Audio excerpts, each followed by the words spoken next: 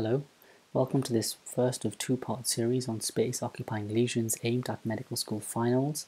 My name is Mueez Waqar. I'm an academic foundation doctor in Manchester, and I produce this video with Mr. Jenkinson, who is a consultant neurosurgeon and senior lecturer at the University of Liverpool.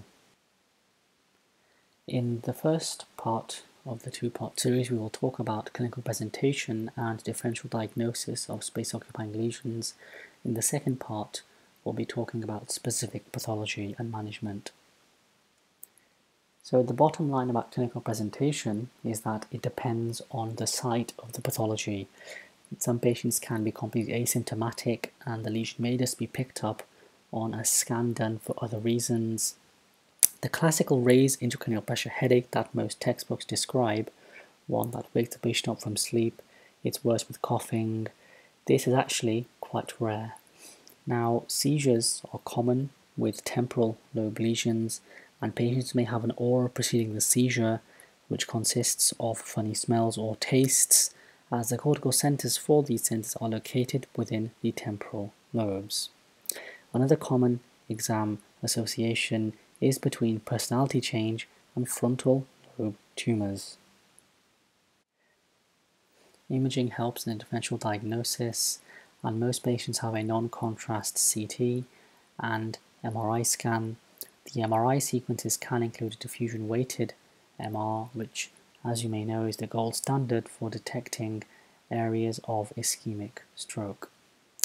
Contrast helps to show up the vessels better, and this is important if a vascular lesion or a tumor is being considered. Contrast can be given safely if the renal function allows, and typically if the eGFR is more than 30, then that is considered sufficient. In specialist neuroscience centers, multimodal imaging, which consists of specialist MR sequences such as MR spectroscopy or MR perfusion, can also be performed, and these can help differentiate different types of brain tumors, for example, from low to high grade gliomas. A common OSCE scenario is to describe the CT or MRI head, and you should use a systematic approach for this. You can use a mnemonic, and one mnemonic is particularly interesting. Surgeons love carefully drilling massive burr holes. So the first thing you should comment on is the patient and image technique details. So on the right, this is a CT head with contrast of Mr. or Mrs. X. It is an axial sequence. The next thing to do is to comment on whether the lesion is intra or extraaxial. So this means, is it within the brain parenchyma, in which case you'd say it was intraaxial, or is it outside? Now, a common pitfall is that pituitary lesions and pineal lesions are actually extraaxial. So on the right side, that is clearly an intraaxial lesion. Comment also on the shape and location of the lesion. So on the right side, this is an irregular, roughly circular lesion located within the frontotemporal areas of the brain. Then you should comment on the density or intensity. Now these terms refer to how white the lesion is compared to the surrounding brain parenchyma. On the right, it's clearly hyperdense. If this was an MRI scan, you'd say it was hyperintense. Also comment on the border of the lesion, how well defined it is, and whether there is edema around it. So on the right, it is well circumscribed and there is surrounding edema from the associated hypodense areas. In terms of contrast enhancement, this lesion is contrast enhancing. It is heterogeneously contrast enhancing, and sometimes the lesion can actually just display rim enhancement, typically abscesses, so that's also something that you should comment on.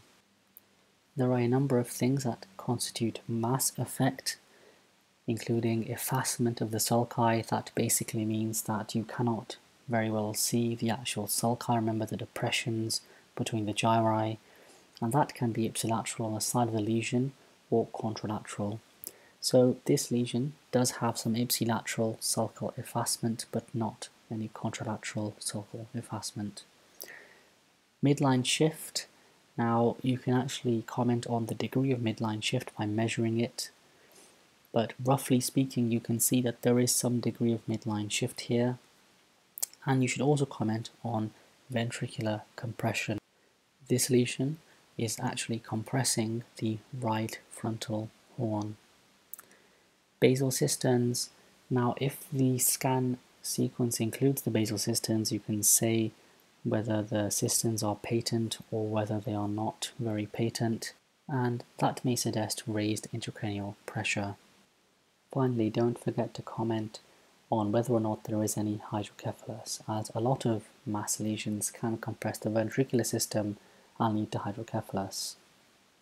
For differential diagnosis, you may have your own surgical sieve, and it should include the 5 main categories of brain lesions, and these are vascular, infective, neoplastic, cystic, and inflammatory. Typically, the ones that you will see on exams are mainly vascular and neoplastic.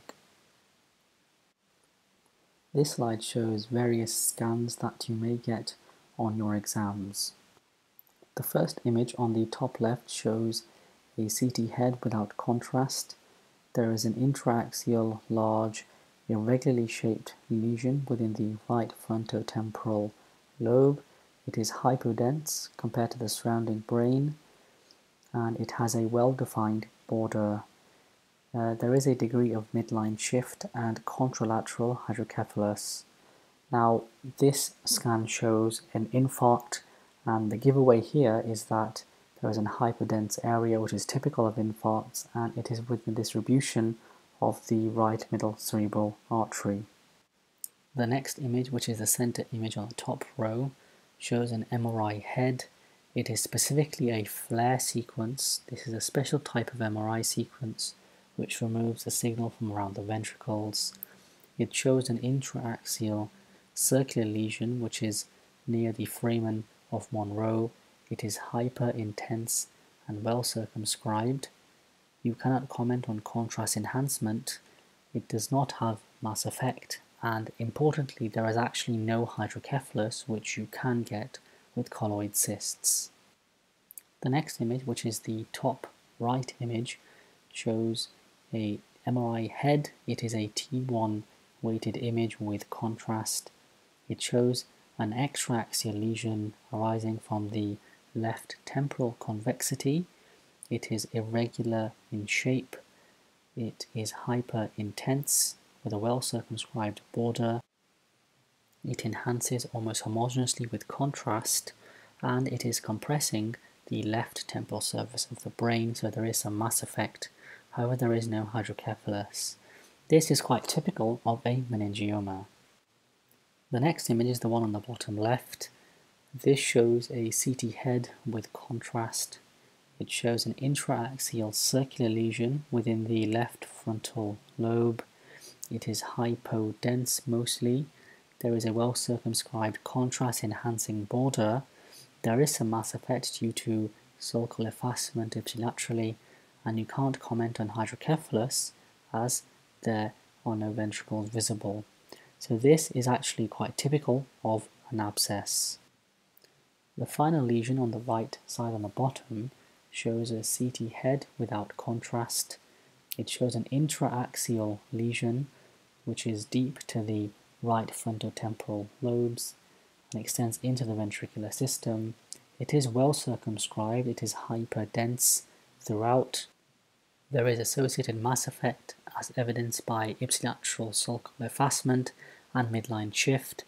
There is associated hydrocephalus, and there are hyperdense signals within the occipital horns of the ventricles bilaterally, indicating areas of hemorrhage. So this is overall most likely to be intraparenchymal hemorrhage with intraventricular extension. In summary, the presentation of space-occupying lesions depends on the site. A non-contrast CT followed by MRI scan is the standard first-line investigation, and you should always use a systematic approach when describing these lesions, and the ones that we have talked about are quite common in exams. That concludes our first tutorial, and thank you very much for listening. Here are some further references.